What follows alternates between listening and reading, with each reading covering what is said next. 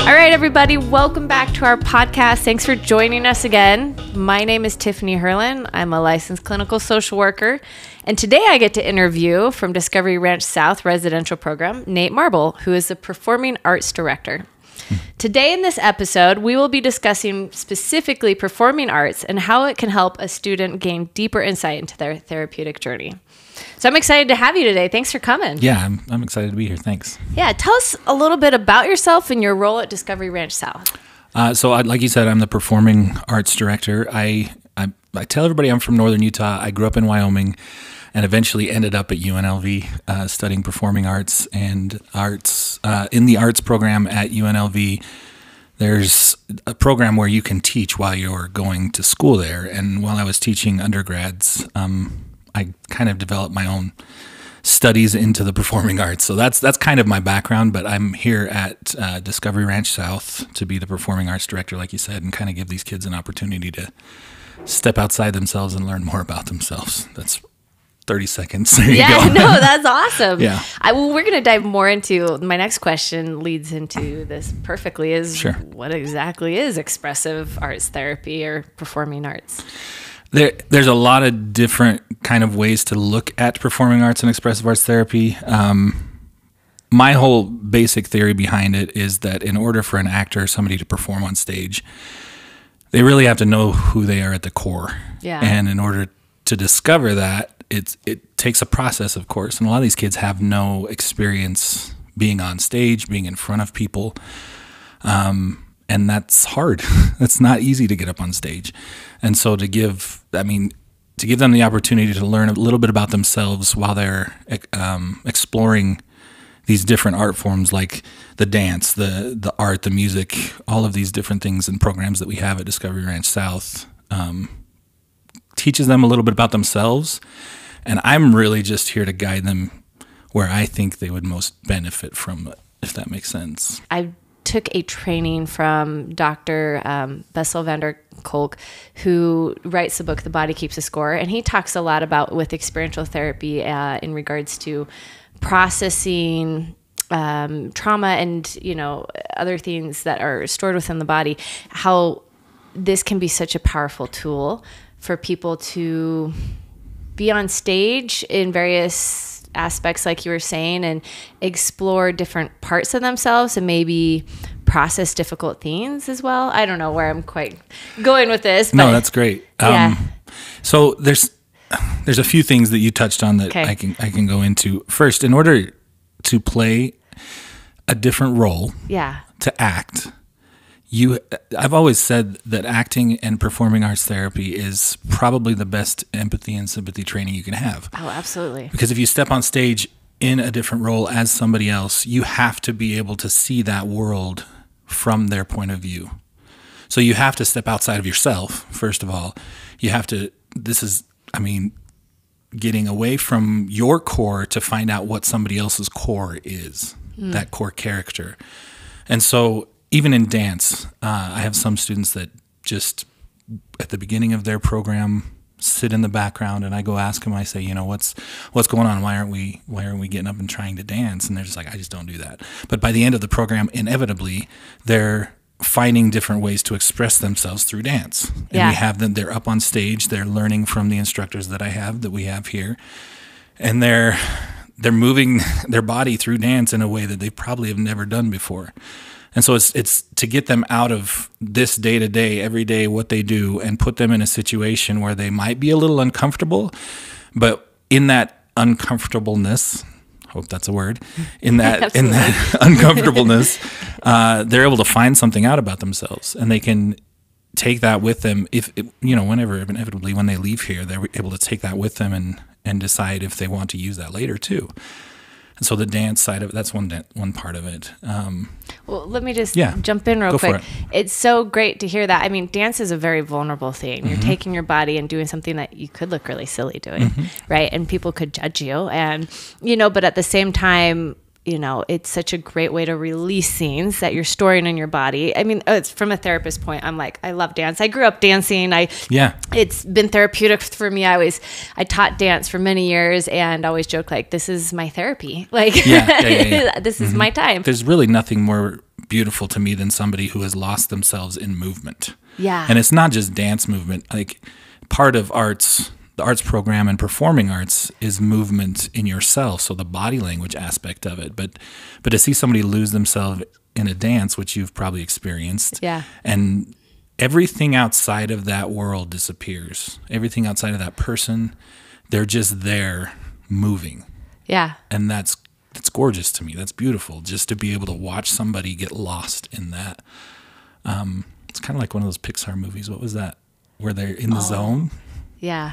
I've had those experiences personally, and I was talking about dance being my own therapy, is that there's been times where I've had a really stressful week and I've gone to teach dance and I get lost in the music and lost in the movements, and I kind of come to you at the end of class and I'm like, I was really stressed. Like, what was it? What was going on? Like, it's like this release and this escape for that time that I get to connect.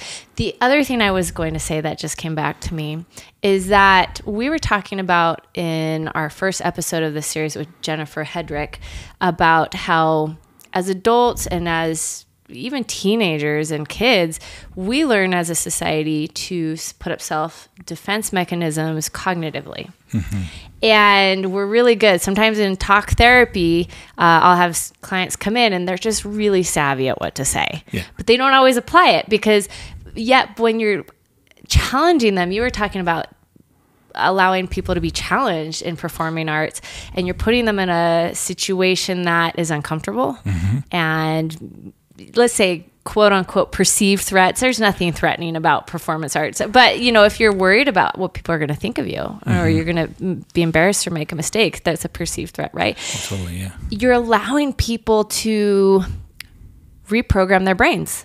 And when they do well at it and they succeed and overcome, even if it's a little thing, like I was scared to get on stage and sing, but yet I did it. Maybe I didn't sing well, but I did it. No one made fun of me. Right. It's like your brain goes off like, and it creates a neural pathway and allows them to explore other parts of themselves that they didn't realize they had. Yes. And moving from, I believe that one of the main aspects of performing arts is just a study of body language as it pertains to relationships. So if I put somebody in a situation, body language is huge for me because I believe deep inside, whatever is happening on the inside is going to eventually happen on the outside. So you watch people, you can see how they're feeling about any given situation. You and me sitting here talking, you can see if or in any conference, you can see if people are interested in the conference. You can by watching that. So when I bring kids into the performing arts studio or room, we really delve deep into what they are giving off personally, just walking around campus, walking around this area. And I point it out to them. And that's very uncomfortable to be seen. I mean, we talk about our parents' seminars. Some of these kids had never danced before. They stand up on that stage and do that dance in front of their parents, and they've never done that before. But it's a very therapeutic form of, I would almost say, pride that, look, I did something outside of my comfort zone. And so to point these body language aspects out and then say, how's that serving you right now? How's that serving you with your therapist? How's that serving you with your family? Especially if they're like this. Exactly. During a session or like... Is that serving you in the moment? And not to say, body language can be manipulated, but somebody who's watching that would probably be very closed off. If you're going to be closed off like that. Yeah. By the way, my listeners who are not seeing this video, I was turned towards you and arms crossed and head down, right? So sending off a lot of body language. Yeah. So, that's one thing, those neural pathways you were talking about, that's one thing, people just don't realize it, especially these kids at this young age. They've built these mechanisms, like you were saying, these walls, these defense things, they've manifested in how they're reacting outwardly, and how are those things translating within this group? Is it serving you? Could I change that? Not, I hate to say to get what you want, but can I change that to better myself in any situation. To facilitate more open relationships or that change. Change relationships to be more beneficial for both people, right? For both, right. And again, you can tell when people are lying. Yeah. You can tell when people are trying to fake the body language thing on my end. And to be called out on that, like I said, that's kind of heartbreaking, because you're like, oh, I didn't realize I was doing that. It took me until my second year in my master's program. I used to be really closed off on stage. And one of my directors says, why do you do that? You're diminishing yourself. Because I'm a big guy. Yeah. Again, for the people listening, I'm 6'2", 240. I can be very intimidating. If I wanted to walk into a room and open up and just intimidate people, I could. And then a director comes to me and says, you're really closing yourself up on stage. You've done that forever. Why are you doing that? And it's because I didn't want to intimidate people. So what's that giving to people? That's saying, well, he's diminishing himself. Why would he do that? And to me, that was like mind-blowing. It was like, I'm playing a role. For instance, I played John Proctor in The Crucible. And John Proctor was a farmer. He was very religious. Could have been intimidating. So closing myself off, crossing my arms, turning away, was not serving that role. I had to stand up in myself, claim the stage, claim the role, and be that person. And again, that sympathy and empathy for that person taught me about myself. Every role I played in college and afterwards, and in any role I've played, I've learned something about myself, not just about that person. And that's what we're trying to do with these kids. Yeah. Put them in a situation where they're like, this is not comfortable, and I don't want to be here. And I've had people that have sat in the corner through the whole class. Yeah. And I talk to them about it and like, why? Why is that uncomfortable? Why don't you want to be here? But eventually we come to, okay, this is something that you're learning about yourself in this moment. So let's try it. Nobody's going to laugh. Non-judgmental. Performing arts is a very non-judgmental place. It's a safe space for them to try new things. Yeah. I love that. And as a therapist, it's so much more powerful to put a client or a student in a situation in performing arts that would help them gain deeper insight versus us just saying, hey, you're really closed off. Let's talk about that. Right. Right? Right. You can only go so far with cognitive words at that point versus having them act it out or showing them their body language, because that's what we do in therapy. We point out to our clients things that they're doing that they may not notice and may be a disadvantage to them, and say, hey, do you want to change that? What do you think of this? I'm now I'm shining light on this, and you may not be aware that you're even doing it, and it's going to be uncomfortable. Yeah. So what do we do with that? Right. Yeah. What do we do? And I've had it on the other end too. We've had scripts in class, and there was an experience with one student here that they were nonsense scripts, so they didn't make any sense. They were just words on a page. Yeah. But there were two people going back and forth. And I was saying, okay, I want you to do this angry now. I want you to do this happy. I want you to do this sad, and just see what the subtext of all of that is. Let's see how it reads, And we talk about boundaries in therapy a lot. Well, this student did it angry. Okay. But it was only to a level. It was to a level that they were comfortable with. And I said, okay, now I want you to take it a step further. You're on like at level 4 angry. I want you to take it to a 6. They tried, take it to a 6. And I said, listen, I want you to just be ticked. I want you to be as mad as you can be. And they looked at me and said, I don't feel comfortable doing that. And as a director, I'm like, I want you to. We're going to push you to it. But with these boundaries, I'm going to respect that and say, okay, maybe that's something you would like to explore in the future so that you can see where that goes, right? Because if I'm trying to play someone that's really angry, but I'm not willing to go there myself, it's not going to be believable on stage. Sure. And we talk, Shakespeare, all the world's a stage. It's not going to be believable in the real world. Now, I use anger because that's a very powerful emotion, but that could be anything. I want you to take it to a level 10 sadness.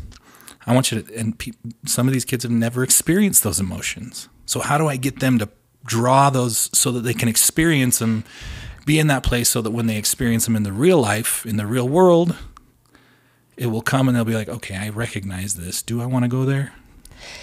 Or do I want to pull back from it? Well, you're teaching them to be vulnerable in a safe space because a lot of times when the students that we're working with, they've shut down, they've numbed, they've found outlets to navigate their uncomfortable feelings. And when you shut down those feelings, you shut down all feelings, right? You can't just shut down anger and sadness. You also shut down joy. Right.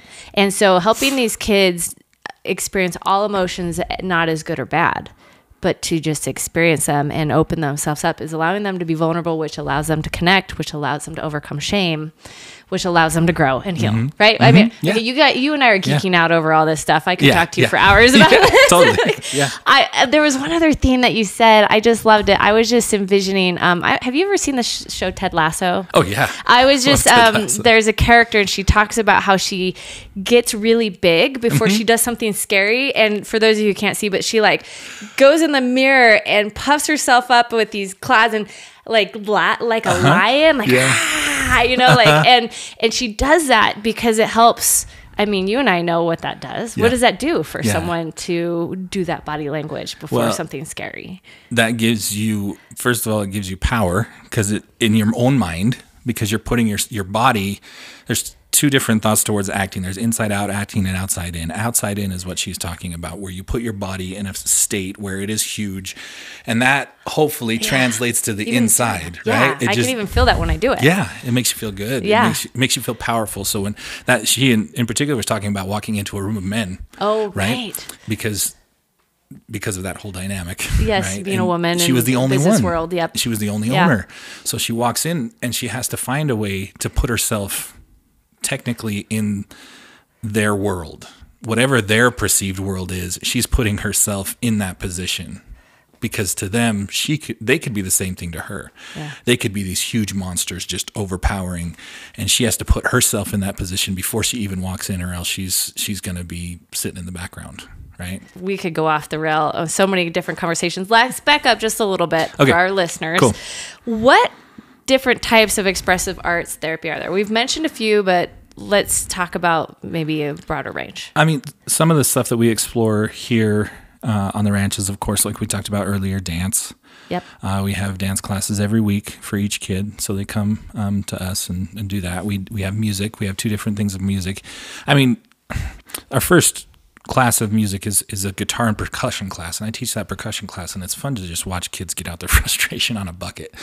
We do bucket, like street performing bucket drumming. Awesome. And to see that the kids just like, I need to get this out right now, so we're going to stomp and we're going to hit this with a stick for a while is really fun. Of course, and then we talk about music as it pertains to a group. We have a band here, so it's a cover band that the kids, and some of these kids have never played instruments before, they've never sang before. And so it gives them a chance to actually work as a group, because we all know that if a band's not playing as a group, it probably won't come off very well. And we all know that working with a group can be frustrating sometimes and teach us a lot about ourselves. Yeah, especially in this atmosphere, because you have to learn in order to do that. If the bass isn't doing right, the drums are going to be off. If the drums are off, the keys are going to be off. The singer's going to be like, where the heck are we? So we've got to figure out how to do that as a group. You've got literature. I try to work with them at least once or twice a year on maybe like a slam poem or something, but that is very personal too. They'll dig deep into maybe an experience that they've had, and I want them to write that out, and they share that with the group, and some of these things they've never talked about before, so it gives them a chance through poetry and through literature to be like, okay, here it goes. I'm just going to lay it all out on the line. Let's see what else. I mean, just pictorial art. Yeah, that's one of my favorites. As a therapist, when I'm stuck with a client and we're not making any headway, I'll often switch gears and keep them on their toes when they come in my office and hand them some medium, whether I usually like looser medium, so not pencils or markers, because I've learned that when you dive into paints and say oil pastels, it actually helps them open up more. Yeah. And they have less defense mechanisms with it, with that part of their brain. And I'll have them draw a picture, and they'll be like, why are you making me draw a stormy sea with a boat and a lighthouse? You probably know where I'm going with this. Something and me standing on a cliff, because every client draws it differently. Yeah. And it all tells a story of what they're doing. And then we discuss it, and I point out what's going on and ask them insights. And they're like, oh, I see. I'm in the storm. I've had clients put the lighthouse under the sea. Oh, wow. And it's like, and I don't tell them where to put it, and it tells like, oh, so there's no hope for you right now. Like, and they're like, yeah, I don't feel like I have any hope. So that type of stuff I love. Yeah. I'm like, it just starts so many conversations that they wouldn't normally have. Yeah. And I've found that in the journey, like even one of the best fun things that I love to do is just give them a thing of clay and be like, all right, do whatever you want. Yeah. Because it's in the journey of it. They start molding this clay, and then all of a sudden they start talking. They're like, and they start talking about things that you wouldn't even expect them to talk about. And so you're around a group with 6 or 7 kids, and they're all talking about personal experiences. And then all of a sudden you're like, oh, I get you a little bit more now, and why you're at where you're at. So that, I mean, the 3-dimensional art, the spatial art is really fun for me too. Well, that's a looser medium too. Yeah. So it's not this concrete medium. It has movement. Yeah. So there's drama, art, music, dance, literature, poetry. I mean, the list goes on. Yeah. We're jumping around, but this is really fun. I'm enjoying this conversation. Good. Who is an ideal client for expressive art therapy? That's a really hard question, because I don't know that there's not an ideal client, if that makes sense. Yeah. I've taught people from, like, I have a student in one of my classes in town right now that is 76 years old, and they're expressing acting. They've never done it before. And then I have students that I've taught that are 8 years old. So there's not an age range. It's not an experience thing. What I've found is that anybody who has forgot how to pretend, really, and we discuss that too. Like, when do we forget to pretend? When do we? I've got my theories, but when we stop going out to recess and playing kickball with our friends, and when we're, I believe arts can teach so much more, and pretending. And so I had this 76-year-old guy out there cleaning. I was like, what did you pretend this week? And he says, well, I was cleaning up a lot next to my house, but I was pretending I was a stormtrooper in Star Wars. And I love it. But we forget to do that. And I think the pretending is where the creativity happens. So really, I don't know the answer to like the perfect arts therapy person. Sounds like anyone. Really? Anyone who needs to build more positive experience and really find themselves in a safe space could really benefit from this. Or get back to the basics. Yeah. Get back to the very simple, like when I really sunk into this for myself, I went home and started playing dinosaurs with my 3-year-old. And that, I was like, I haven't done this. That was when I was probably 34.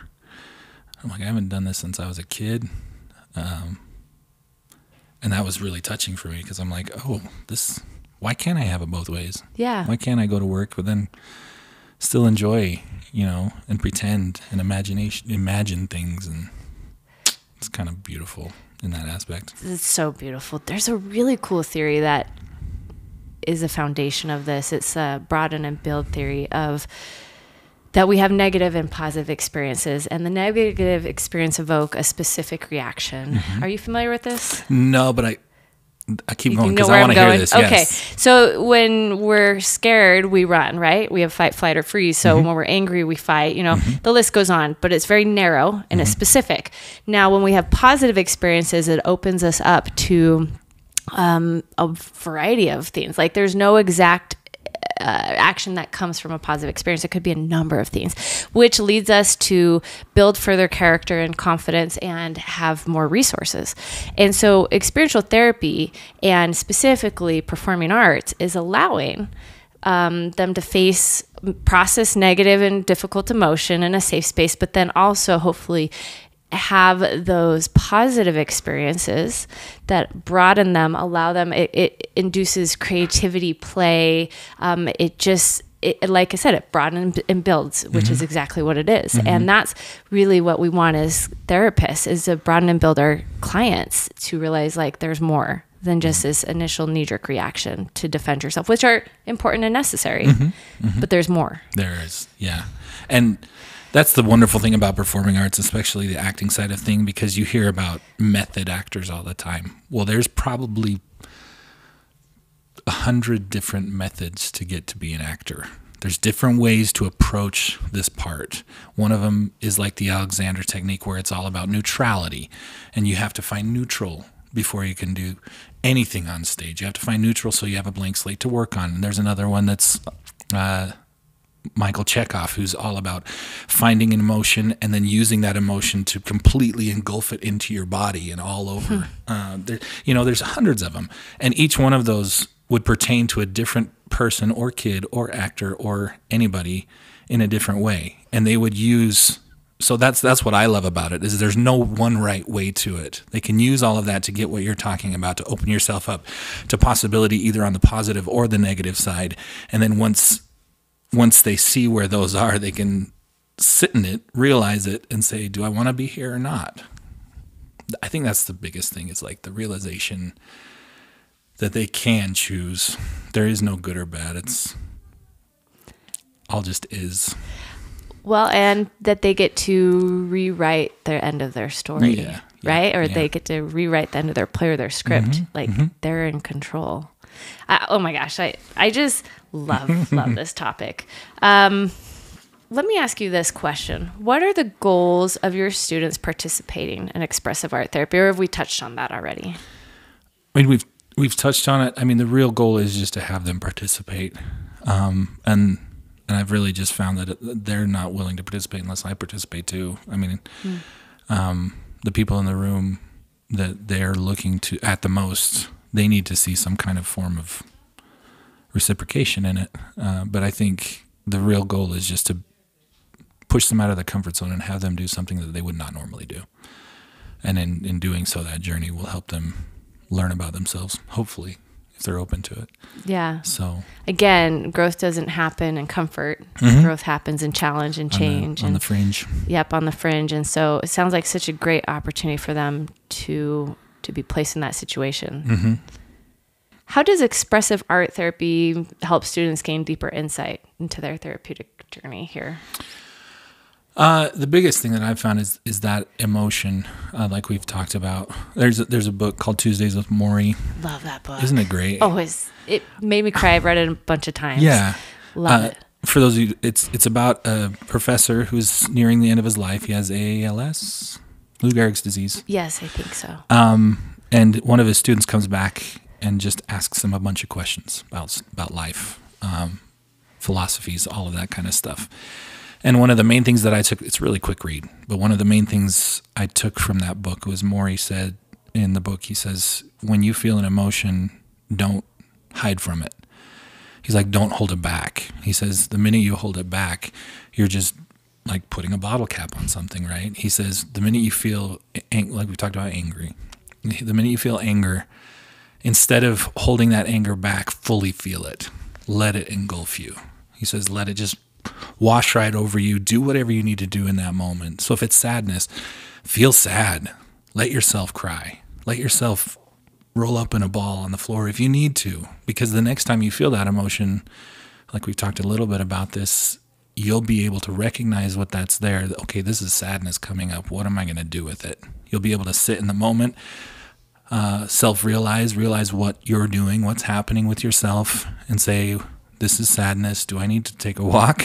Do I need, instead of pushing it away again and just denying it's there? Because it is there. You're not going to deny it's there. It's curiosity, not judgment. Yeah, there you go. And I talk about the difference in our classes between feeling and emotion. The feelings are, and we always come up with the same definition. It's like feelings are on the inside, emotions how you express those feelings. Interesting. At least that's what, I love that's it. kind of the research that I've done. And so we can hide our feelings from other people. We can hide that anger. And, I've done it with my kids all the time. My personal kids, I have 4 daughters. I can be angry and not show it through my emotions. that might not be healthy for me. I might need to find a way to get that anger out somewhere else instead of on my kids. But eventually it's going to come out. It usually comes out sideways too. That's what I tell my clients. Yeah. Well, explain that, because it's like, I like to say, like, it's like a soda can being shook up, right? Those bubbles are in there. And the more you don't open it and allow them to breathe, like a normal soda, if you shake it, it's going to build and build and build. So when you do open it, it explodes everywhere. And who knows where it's going to come out of, depending on where you open it. Right. And it explodes. And so that's a lot about emotions, right? It comes out in ways you don't want to like you've been holding it in for so long that it's just going to come out how it comes out, and you don't really have any control, even though you've been trying to control it. It's a little counterintuitive, right? Yeah, that's totally true though, because those emotions, like if emotion is happening here at work that that something's happening inside of me, that will inevitably come out at home, probably against someone that I really love that I don't mean to bring that emotion out against. So yeah, the ability, back to Tuesdays with Maury, the ability to be able to just sit in it for a second and say, how do I want to deal with this in that moment, instead of closing that bottle can and shaking it up, is probably the biggest lesson that I could give through the performing arts. I love that. I think that's such a great example. I think in regards to more application, I also see that expressive arts is a great way to role play, not only to model behavior, but also expose fears, process deep, difficult emotions, learn new coping skills. And basically, you said it much more eloquently than I was saying, but it's just a safe environment to explore all these things and develop new ways of coping, right? Yeah. Well, that's what I mean. Improv. We talk about improv in acting as well, and the ability to just come up with something on the spot, and having to feel you have to drop an emotion at the beat of a hat. You talk about Romeo and Juliet. This might be a segue. This might be something completely off, of That's course, okay. right? Go for it. But I've always had the discussion, because I was in Romeo and Juliet. I was Capulet. I was Juliet's father. And we have this discussion about Romeo and Juliet. They see each other, not 10 minutes, but they're automatically in love. So is that possible? Is love at first sight a possibility? And we have this discussion, and inevitably we're like, okay, love is an emotion, right? Something you feel on the inside. Can I feel anger at the drop of a hat? Yeah. If somebody does something against my kids, I'm going to be mad. Yeah. Or fear. I can feel fear at the drop of a hat. So if those are all in the same aspect of love, why couldn't Romeo feel love for Juliet at the drop of a hat? And this is all stuff we're learning through acting. We're learning through portraying somebody who lived, well, they didn't even live. John Proctor didn't even live. They would have lived in the 1500s. So there's no way we would have known exactly how they felt. But emotions, I think, are universal. They kind of span all of us. They span all the continents. So yes, I think emotions are kind of the key. I forgot where we're going on this. No, I like it. Emotions definitely are the key. And it's one thing as a therapist, I can have someone say, well, you've never been through this exact thing that I'm going through. And I can say, yeah, you're right. I haven't. Yet I know you feel fear and sadness and loneliness. And I felt those too. Maybe not with the exact same thing. And you can still connect with people, and which leads us to empathy, which leads us to being seen and heard, which leads us to connection, which leads us to healing. Yeah. Right? Yeah. And so what a beautiful way to experience that in a safe space with experiential or, performing arts. Yeah. Either way. Yeah. I think we've talked on this, but how does expressive arts help nurture teens with mental health challenges? Okay, so teens are in such kind of a volatile situation. Teens, this is where they're really, really learning who they are. I do this exercise every once in a while, and this is really the core of everything that I teach and what I want to teach. Is we talked about positive and negative experiences before and how you react to each one of these.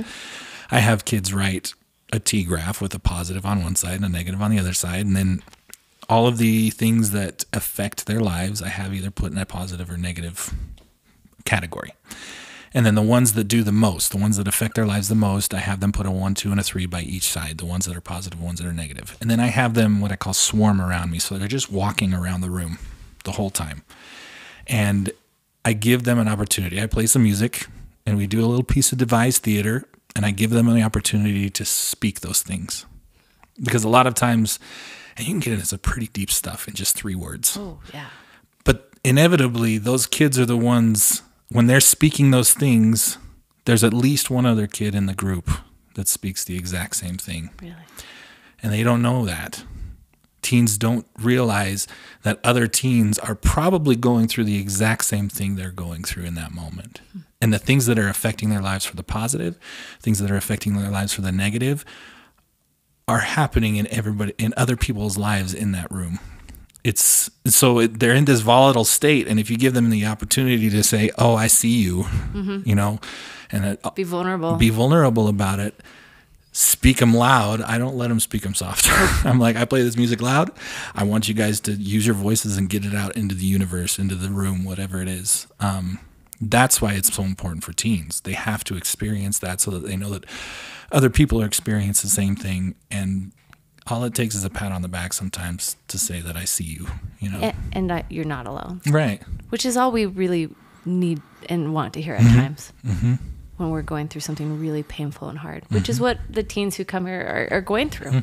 They wouldn't be coming here. Their parents wouldn't be sending them here unless, you know, if they didn't have something really painful and hard that they may or may not want in their life. Doesn't matter. They're struggling. Right. Right. That's so beautiful. Can you share a success story that you've witnessed over your time working here at Discovery Ranch South with one of your students through performing arts? Yeah. I was working with this student not too long ago, and they graduated not too long ago. And they were actually on a different side of the experiential program at first. But they had something happened to their ankle, so they came into the performing arts side. And at first we were coming up on our performance, on our parents' seminar, variety show performance, and I was just I knew they were a great artist, so I had them paint a backdrop for the show that we were coming up, because they were kind of in it late, and we only had 2 or 3 weeks, and I couldn't really put them into the show. So I had them paint, and then through one thing or another, I learned that they wanted to try to sing. And they were progressing through the program, and they were almost done. And so I said, okay, I want you to sing a song for a variety show. And they looked at me sideways and like, I can't do that. I can't do that at all. And I said, yeah, you can. Pick one. Let's figure it out, and let's do it. So they did. They sang for our cabaret and then our variety show. And they loved it, and their parents came and saw it, and their parents, when they were ready to go home, they came to me and said, thanks for finding her voice. Thanks for helping her find her voice. We're getting her voice lessons when she gets home. And I'm like, that's what it's about. It's like just helping these students find their voice through the performing arts. Because I think at times they think they know their voice, but I think at times they have a skewed perception of what that voice is. And so if we can pull them into something that is new and speaks to their soul, speaks to their whatever's inside, and gives them that opportunity and give them that voice, that's the goal. That's the real goal. You just made me tear up hearing that. I mean, that's really ultimately what we want as therapists, is working in this industry, is helping these kids feel heard, seen, which allows them to feel connected and can heal and to find themselves again. Because a lot of times they've lost themselves. So helping them find their voice, that really touched me. Thank you so much for coming. Yeah. It's been so... I want to talk to you for an hour more, but we'll spare our listeners. Maybe you and I another can talk day. off. Yeah, another time we could dive more. There's so much to say about this topic, but ultimately, performing arts is so powerful. And just personally, I love art. I love dancing. I've performed, studied it, and it's just a powerful tool to, and a safe way to express yourself and find yourself and work through difficult emotions like we've talked about. Such great things. Yeah. In our next episode, we'll be meeting with Jennifer Hedrick again to talk about the next steps when you feel like you've reached the end of talk therapy and what next, and you're ready to possibly look for residential treatment programs like Discovery Ranch South. And so stay tuned. We're looking forward to talking about that. Thank you so much again for joining. Is there anything else that I missed that you wanted to say? I don't think we covered a lot. Thank you. Okay, we Thank did you talk very about much. it. Thank you so much for joining us.